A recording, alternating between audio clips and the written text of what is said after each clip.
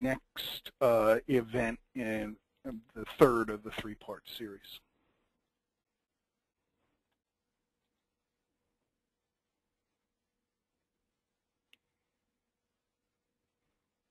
Liz, did you make me presenter?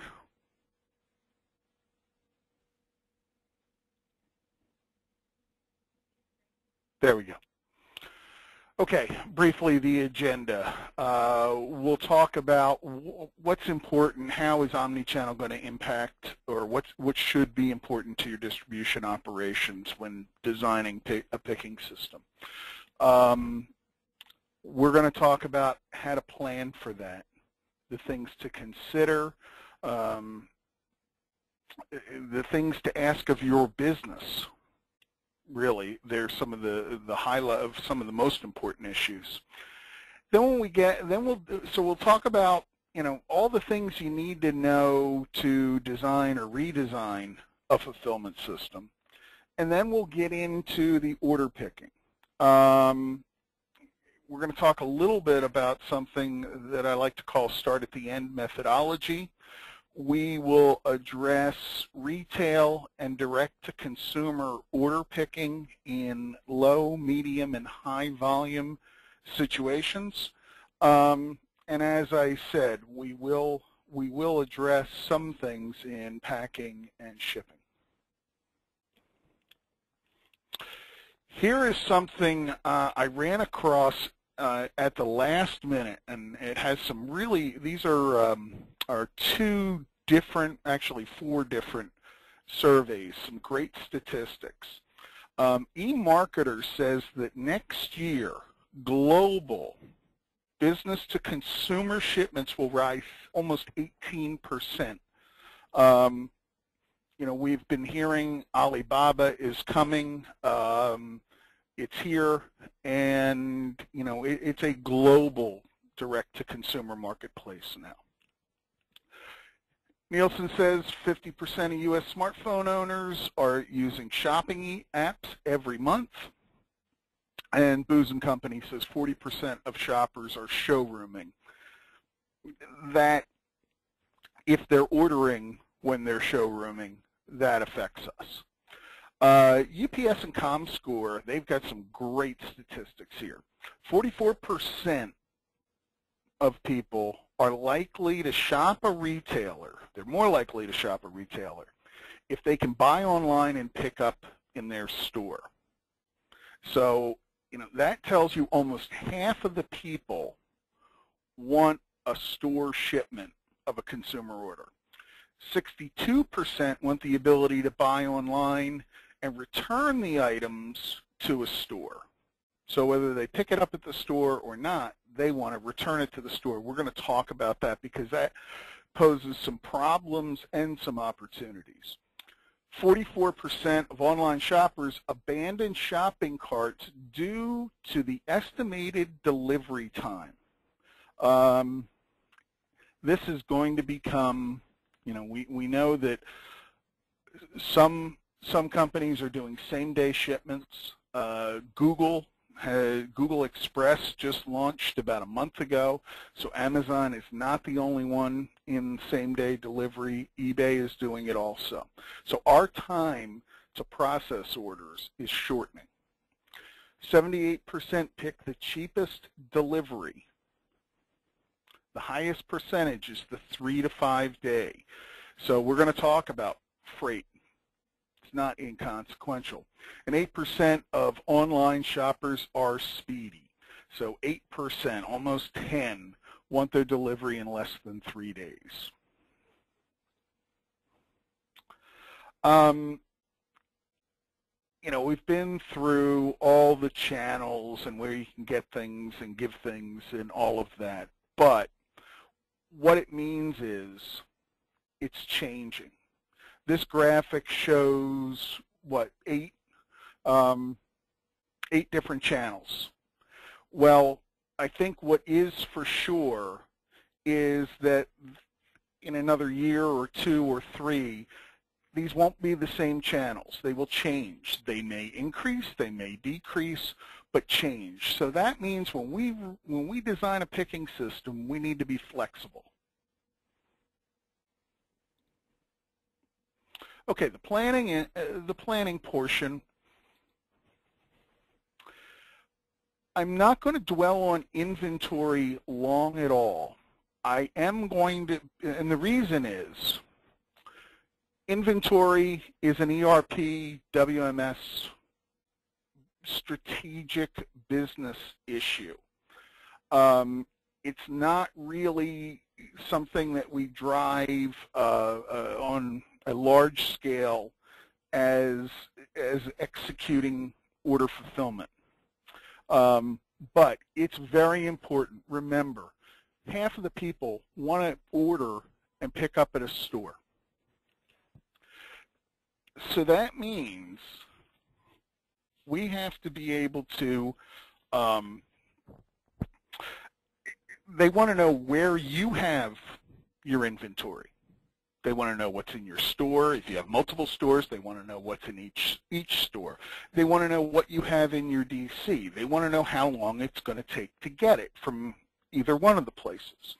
And this is a little bit of an old graphic. It shows dedicated retail and e-commerce DCs. But what you see are all the places beyond your DC that you want to have visibility to your inventory. And I think that's the word, is visibility and real-time updates. And then after the consumer orders it, they want to know where it is every step. I bought something on eBay the other day, and it was shipped United States parcel, or U.S. Postal Service. And the Postal Service now has a step-by-step tracking system. So I watched it go from Washington to the Lehigh Valley, and they updated me along the way. I must have gotten 8 emails on it.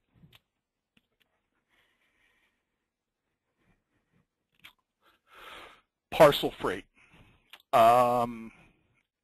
This is not an inconsequential quantity in your budgets, and it's about to become a larger portion of your budgets. If you're not aware, both UPS and FedEx will be implementing dimensional weight charges January 1 on all parcels. Now, this is an example.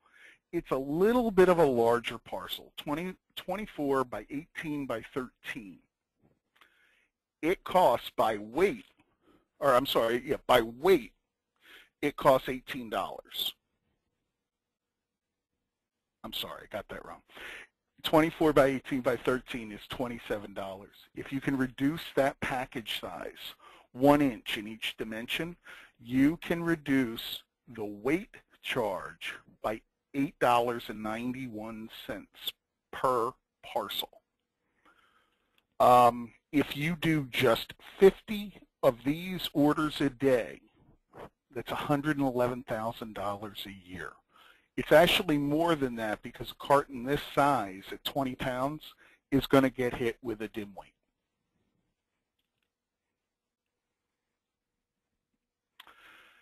Here's something from the Postal Service themselves. They kind of break it down a little easier to understand.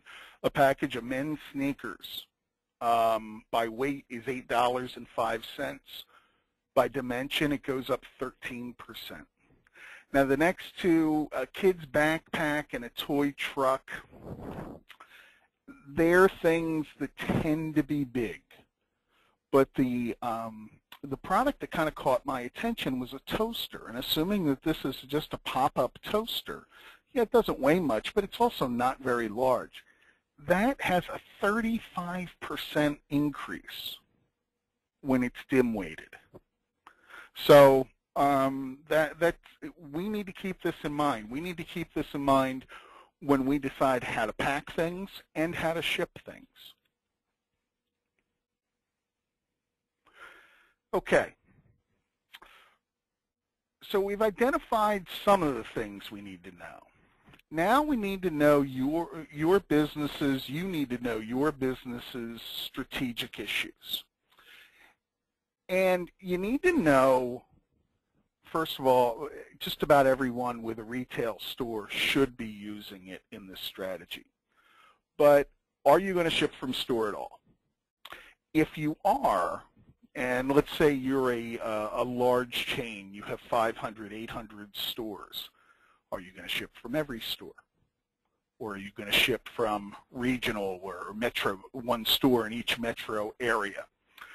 Is that going to be your primary location to ship from? Or is that going to be a secondary location to ship from? You know, it may affect the number and quantity of SKUs that you keep in your stores. That's actually good news for your retail orders because they get larger. Now, what happens if the company wants to replenish those stores more frequently because they're pulling product out of them more frequently? That could be bad news for the supply chain. So we have to understand exactly how the company wants to get product to the consumer, okay? When you ship to store, are they going to pull it out of their inventory? Or are you just going to pack it like pick it and pack it like a restock order? Or do you have to pack it as a consumer order separately? And then we'll address getting that with the rest of the order. We talked, I mentioned returns earlier. Returns are always the stepchild. No one likes them. In fact, if you don't do any ship to or return to store and you start to do it, you have a great opportunity or possible additional costs that you're going to end up with. When someone returns something to a store, it makes sense to me, the opportunity is to be able to resell that faster and cheaper than when they returned it to your DC. Now you need the systems to recognize this. You need the processes at the store to QC what comes back and if it's resellable. You need the ability to know if you need it in that store or do you need it in another store. And does it make sense to ship it from store to store? I don't think that it makes sense to return all returns to the DC unless you already have product coming back and it can get on board there. It's an additional cost if you do, if you don't have that lane filled already. So there are things we need to you want to understand because it's going to drive costs, it's going to drive where your inventory is, and I'll tell you, if you don't handle this right, it will drive your inventory up. We also need to know what service levels we're going to have to commit to. Shipment and delivery. Do we have to do same day? Do we have to do next day, 2 day, and so on? You know, does everything go under that? Or my guess is most everyone is going to follow Amazon. And if I go for the low price, I'll go for 2 to 5 day or 5 to 7 day delivery. Very important is your freight pricing policy. Some companies give freight away, some do not. You want to know that. And then your fulfillment window, meaning what time do you take orders until to ship same or next day? And really what we're trying to address here is, not address, but what you want to be able to wait to pull orders, same day orders down as late in the day as possible. The more orders you can process at one time, the more efficiently you can process them. Sorry about that, something happened. So, then we're going to quantify, we need to quantify the channels. So in retail, are you going to be a push or a pull or a combination of them? I'm going to take an opportunity to talk about here. If you do ship from store, you know, you want to know if that is going to affect, if you're going to ship from store tomorrow, is that going to make your store replenishment orders different from today? Are your order profiles going to change? Because you may want to pick orders differently if your number of SKUs goes up, but your total number of units go down, as opposed to the opposite. And then for store pickups, it would be real nice to be able to just include that in a retail restock order, but you may have to pack it for the consumer. And then we talked about returns. Direct to consumer. If you're a high-value business, there may be things that you do differently. You may put handwritten notes in. You may provide free gift wrapping, special promotional things. This all affects completing that order. If you're drop shipping, you have to define the rules of your contract with your customer that you're drop shipping for. Who picks the carrier? Who pays the freight? And what are those implications? Wholesale, for this webinar, we're going to consider wholesale orders at least similar to retail. If you're a manufacturer, you may have higher quantity orders that are case picks and pallet picks, but that generally is easier to deal with than split case order fulfillment that we're addressing here. So the picking itself. I talked about earlier the start at the end methodology. Put a little graphic up here to just kind of illustrate it. In a larger, we'll say typical operation, the products will vary enough that there'll be product that can run through, and this is assuming a relatively high volume, and we'll define high and low volumes in the upcoming slides, but it's going to have, for sake of argument, 3 different types of packing. An automated packing. Basically something where you take the consolidated order and put it onto or into a machine and it comes out ready to ship. Semi-automated is where it's not 100% automatic, but it is faster than manual. And in most operations, the product varies enough that there's almost always a need for manual packing, either because of things like gift wrapping or fragile products that need special packing considerations that can't be addressed in automated and semi-automated packing. So when we have multiple pack operation or pack methods, excuse me one moment. We always want to reduce the amount of time to pick an order. That generally translates into reducing the walking time per order. We also want to reduce touches. This graphic, again, shows that we've got 3 different pack methodologies coming from 3 different pick areas. The one way that we help cut down the order time is we break the order up.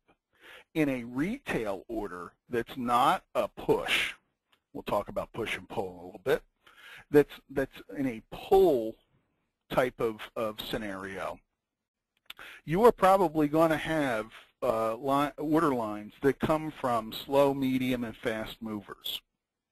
The way to become more efficient is to break that order down into 3 separate segments. Reason being, if you have a couple of slow movers in an order, you can pick many orders at one time in your slow-moving area. In the fast-moving area, you would handle that differently. Same as sometimes medium movers are handled differently. Now, when we've broken, if it makes sense to break the order up, we have to get the order back together. And that's what we call consolidation. And that can be done either manually or automatically. Okay? So the first thing we do is we recognize, how does this particular order or this group of orders want to be packed? Then there's other criteria for creating a wave. Retail orders, typically we can get between 500 and 200 orders in a wave. Direct to consumer, because they're smaller orders, we can get from between 50 and 500 orders in a wave. 50 when it's larger product, but 500 if it tends to be smaller things like bagged apparel and the like.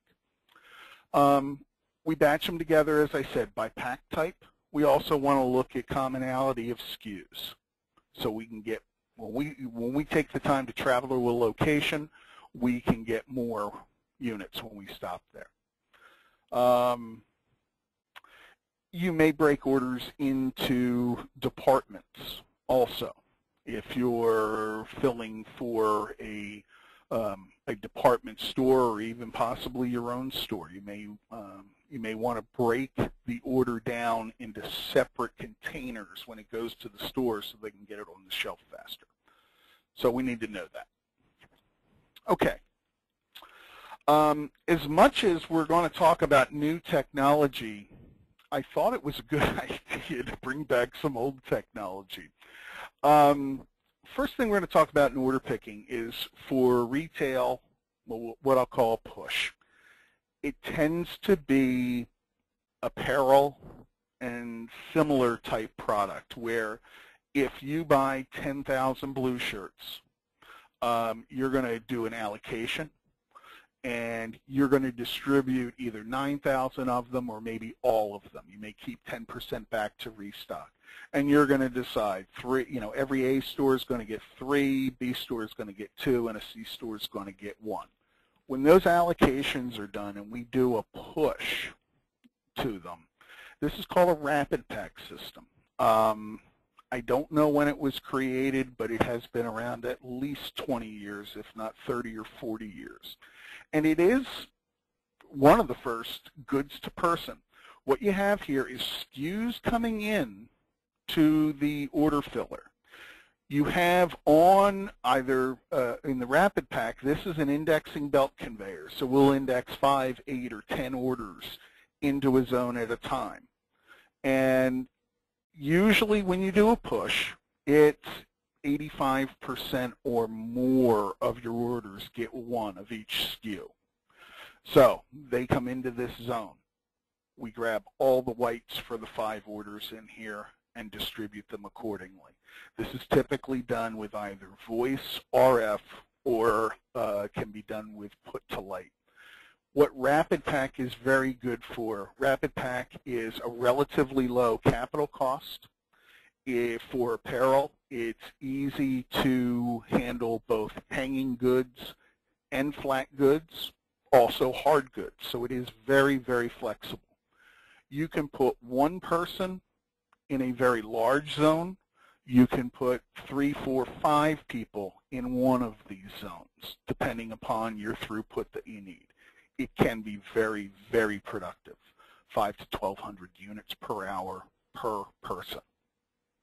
Depends on the size of the product, depends on the number of units that are being distributed to each order or being distributed at each batch of orders, but very productive. A more traditional retail push system is what I call a traditional put system.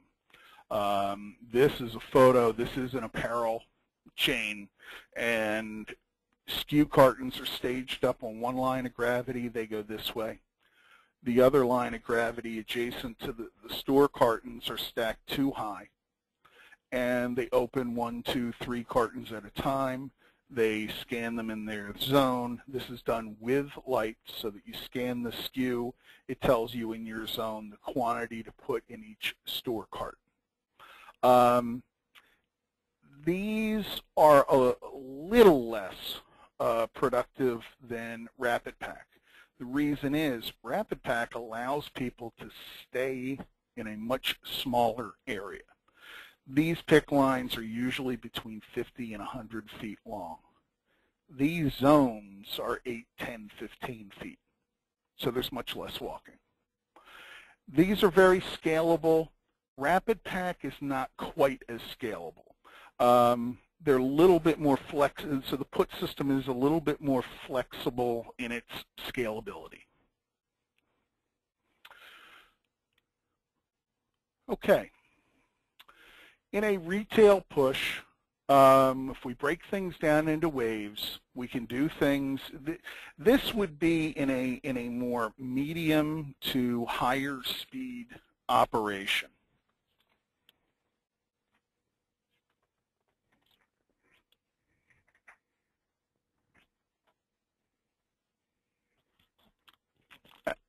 Very high speed operation.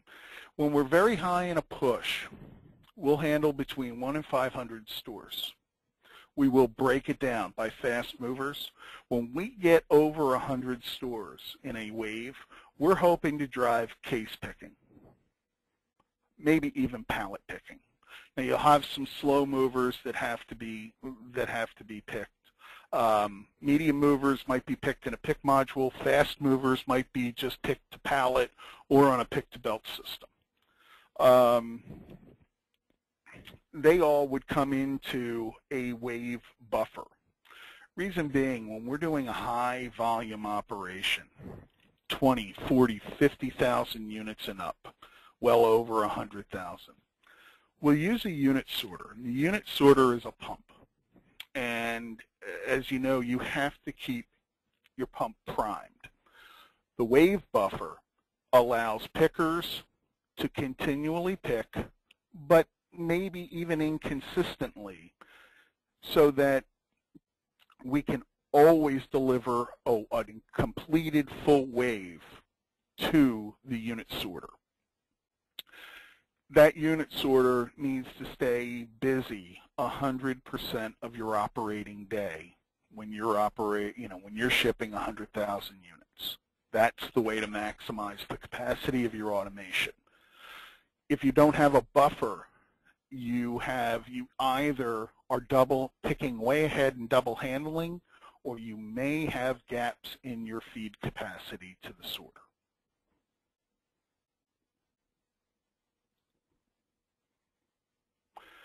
Okay, retail in a pull methodology for low volume operations.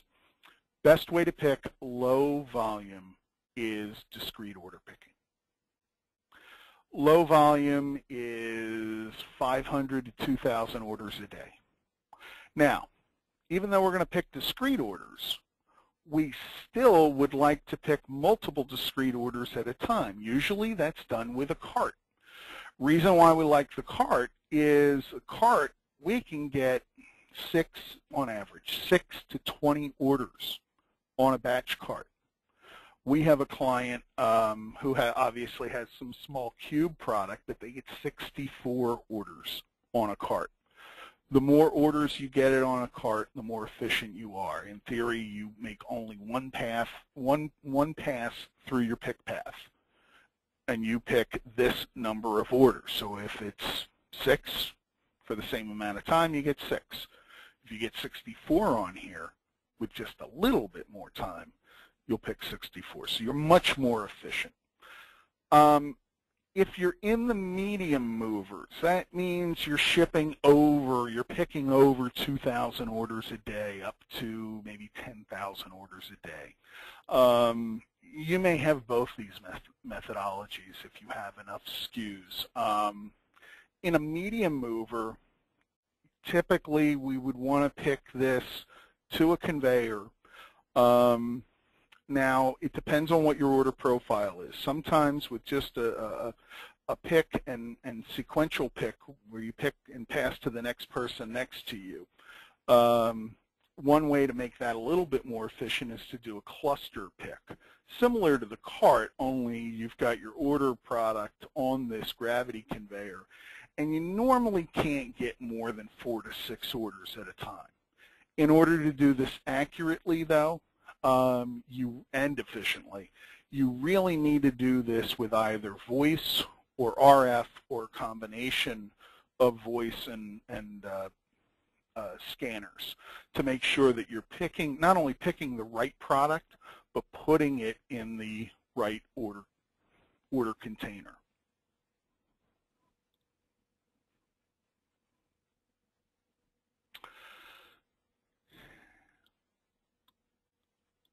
In this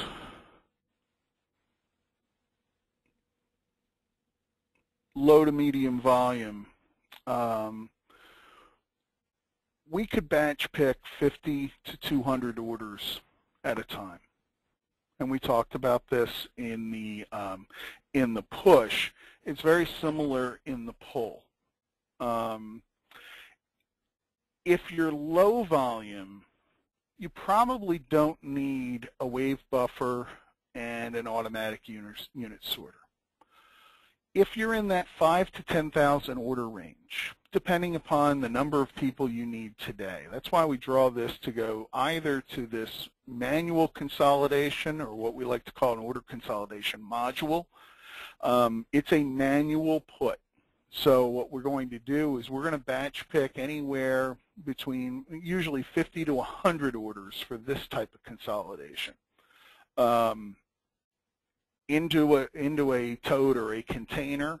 They'll come from 2 or 3 different areas. They'll come over here, and we will use lights to direct those units to, in each one of these cubby holes, would be in a discrete order.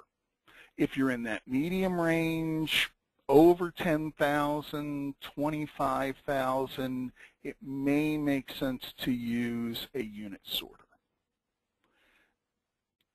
In that range, you don't always need a wave buffer, but you may.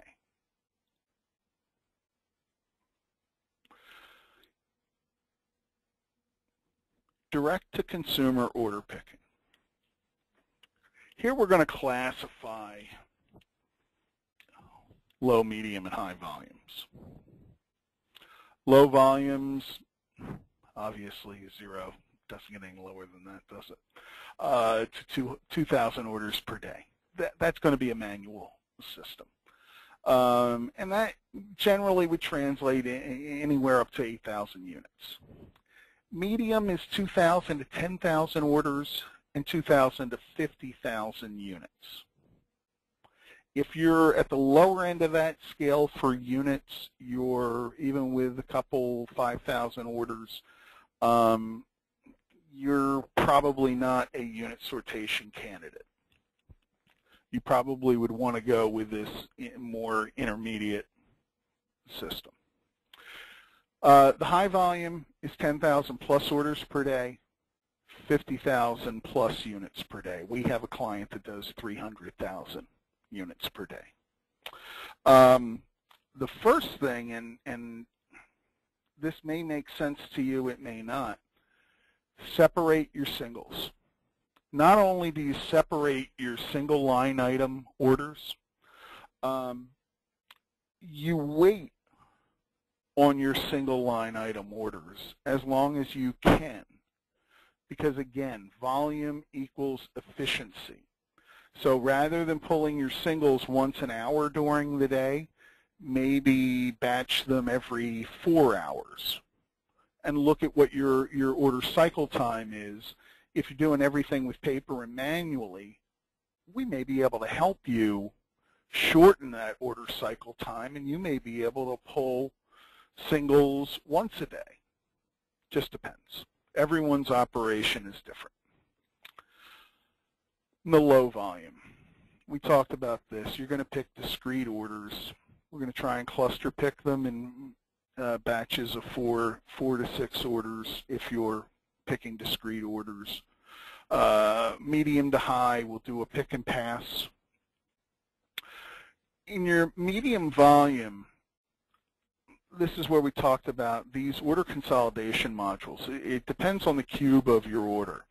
But if you're shipping, 1 point some line items or 2 point some line items per order, and it's a low cube product, there's a good chance we can get a consolidation module with approximately 100 orders in it, and then it goes down as your cube goes up.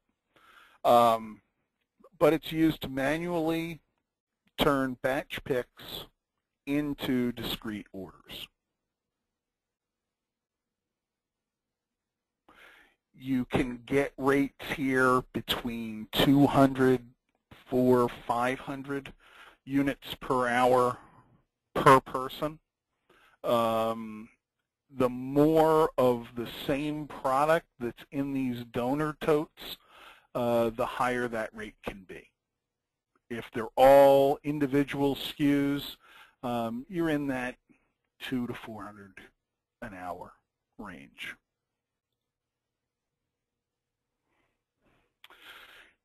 A high volume DC. Now, this is going to seem a little counterintuitive, but one way to increase the number of orders that we're picking here is to go back and look at how many orders can we consolidate at one time.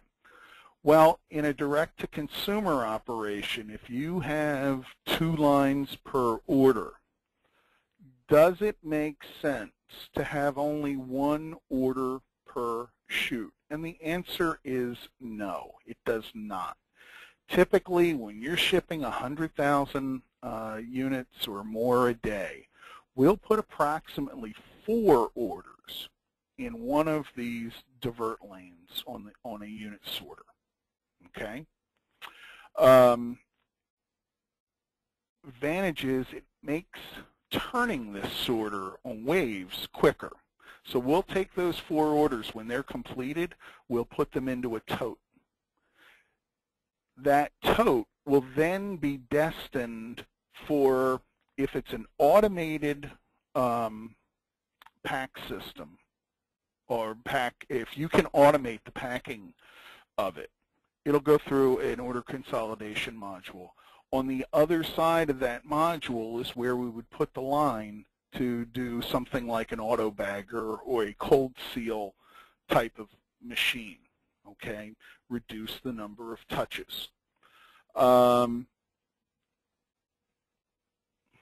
If it's something that has to be packed more manually, that's where we'll use those 4 orders. And what we'll do is we'll have a little put system in the pack, on the pack table, to turn that 1 tote into 4 orders. And the system will direct that.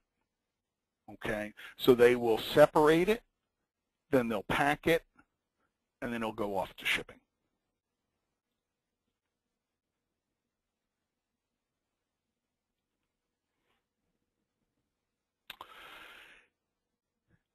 Now,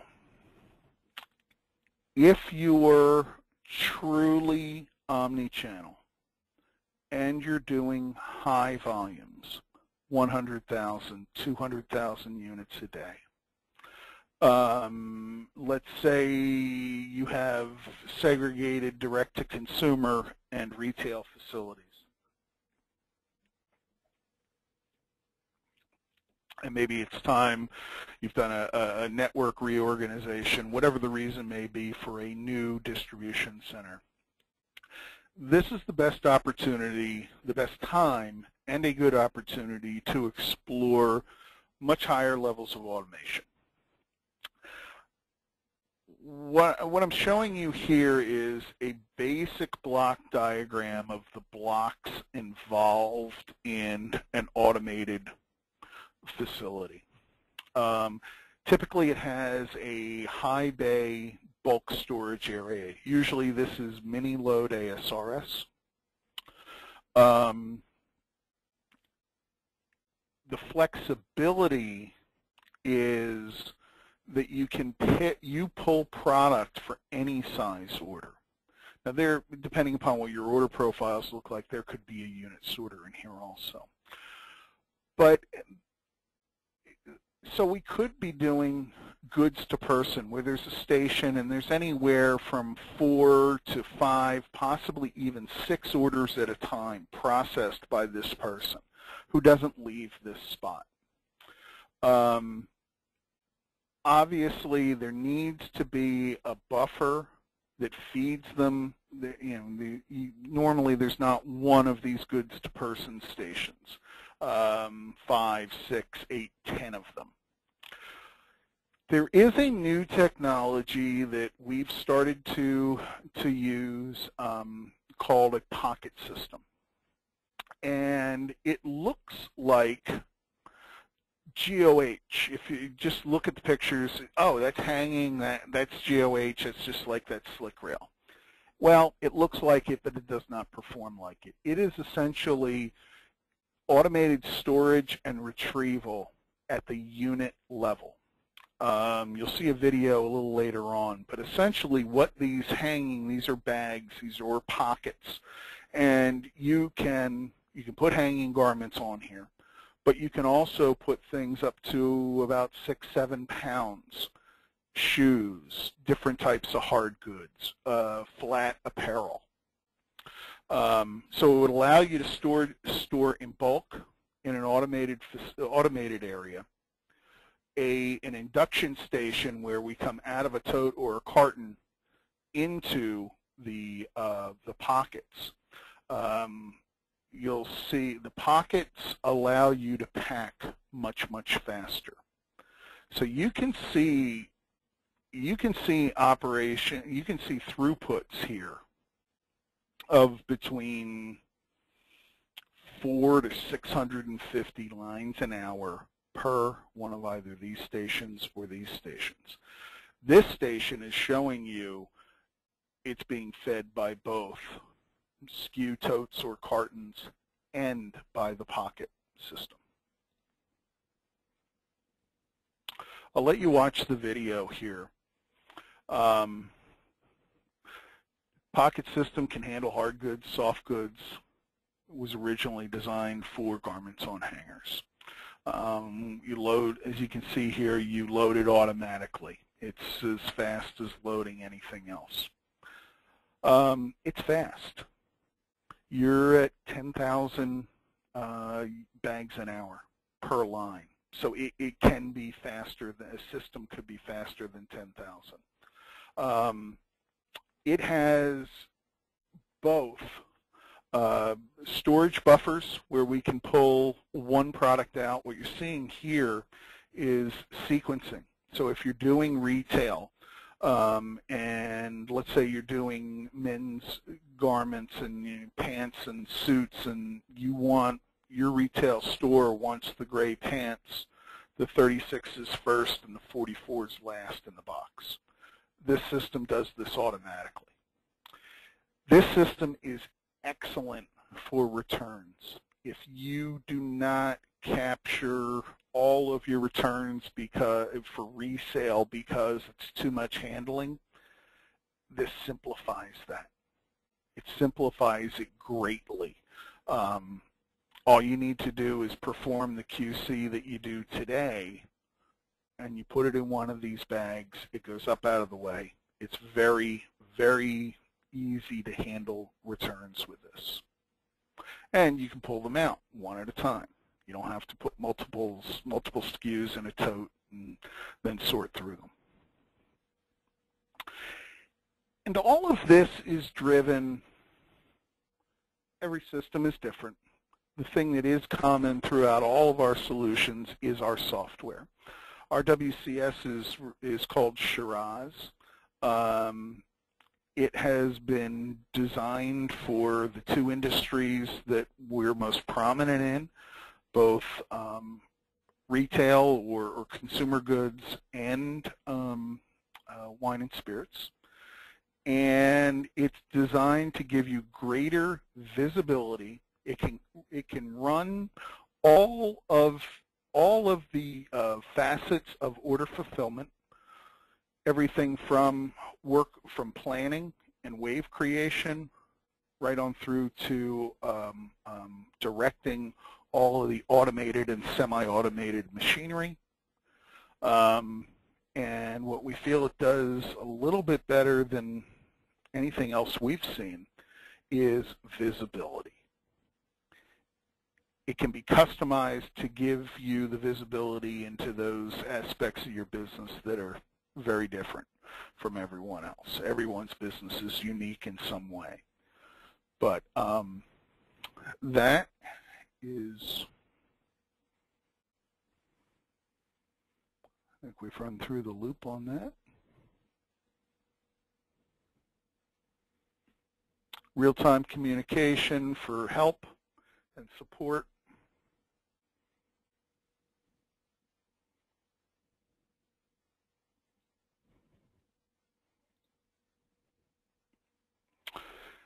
And then, so we've helped you pick retail orders more efficiently. We've helped you pick direct-to-consumer or e-commerce orders more efficiently. But the first thing we talked about was ship to store. And how do you do that efficiently? It's easy, relatively easy, to pick and ship retail orders. But how do I get those direct-to-consumers on that retail truck? There's more than one way to do it, but let's assume that your direct-to-consumer orders are not things like canoes and surfboards. Thank you. The way that you do it is you treat your direct, let me give you an overview here. You've got separate, you may have some separate retail picking, some separate direct-to-consumer picking. Most probably there's some, if not all, overlapped out of the same picking area. They may be picked a little differently. They may be packed differently. They probably will be.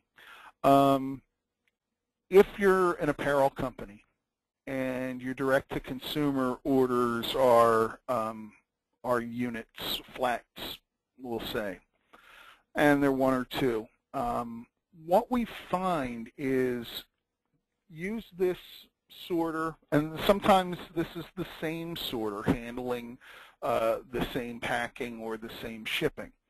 But what we do is after they get packed, what we'll do is the ship to stores, this sorter here, has a bin for every one of the stores. So the direct-to-consumer order was picked like the rest of the direct-to-consumer orders. It was packed the same. It was then reinducted to be sorted out by store, one store per bin. Well, when that's full or that order is completed, that then is brought over to the shipping dock, and assuming that you do stage your retail shipments on the floor, that's brought over either and the product is transferred, or if there's enough of it, it could be a one-way 4840 Gaylord, treated just like another pallet on the shipment. Now, to make sure that everything's done properly, this would be a process in your WMS, but it's very easily done.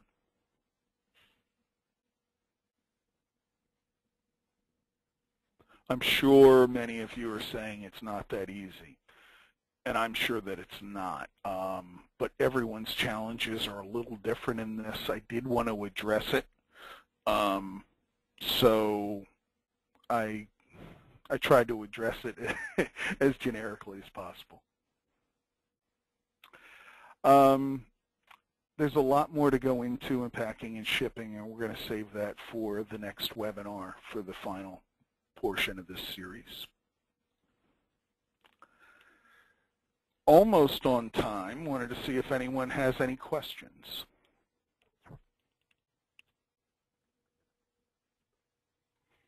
We'll kind of wait a moment for everyone to gather themselves.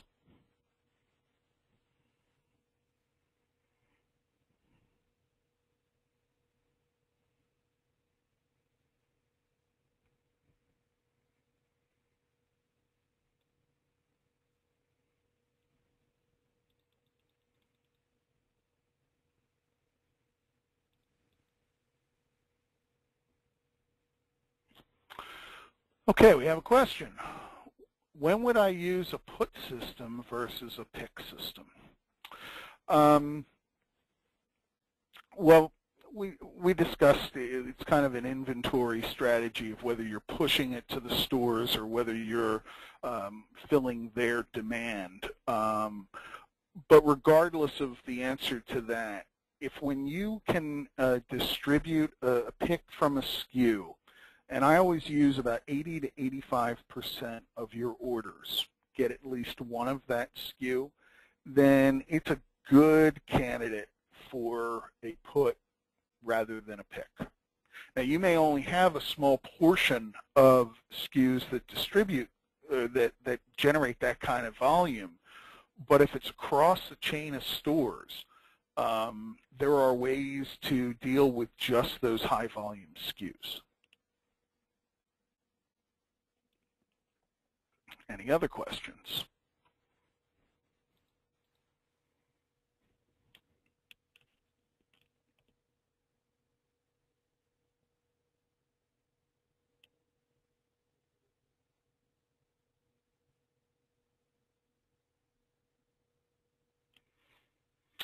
Oh, here's a good question. What are the throughput rates of automated systems? An automated system like we showed, the pocket system can generate approximately 10,000 pockets an hour, or 10,000 units an hour. The buffer systems can easily generate 1,000 totes an hour or more. And what that turns into orders in the neighborhood of a goods-to-person order fulfillment station can do between 400 and 650 orders an hour per station.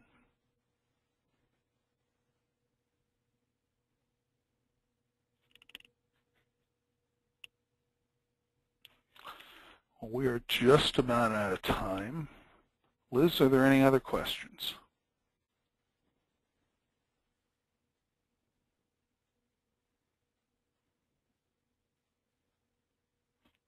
Well, I'd like to thank everyone for their time. I hope you found it this informative and worth spending with us.